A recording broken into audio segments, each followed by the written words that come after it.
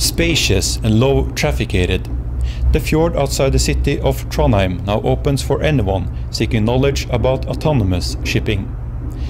Last week, Norwegian authorities, the research community and the industry agreed on making the fjord the first known test site in the world. We are establishing this test site in order to get momentum on the development of new technology for autonomous vessels. The fact that the test site is established is creating a lot of energy in the research and university domain, and also in the industry.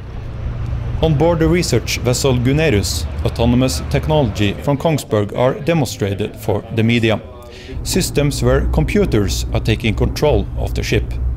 I think that on one hand you have the control systems, but you also have these sensor systems that will be crucial for tomorrow's autonomous vessels. And Kongsberg has a very good platform when it comes to sensor technology and sensor development. So I think there are many good reasons why Kongsberg should definitely be a part of this development.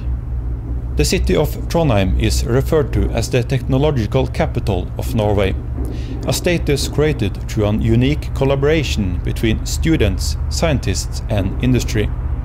So we believe that a joint collaboration between these three partners is important through future research centers, and we have a long experience with this in other areas. And for now it's important for us to develop a research area within autonomous ships where we can have a joint effort between these three parties. As important as technology are rules and regulations when it comes to autonomy, because safety are always the first priority. It's very important for us to be member of this group so that we can follow the development very closely. So what we will do is to see if there are obstacles in the legislation that needs to be taken away. And of course our main aim is security. I would say that this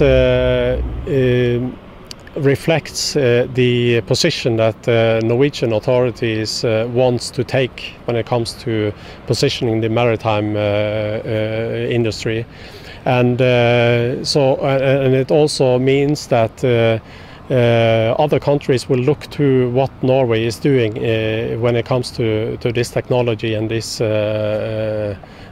development of autonomous vessels.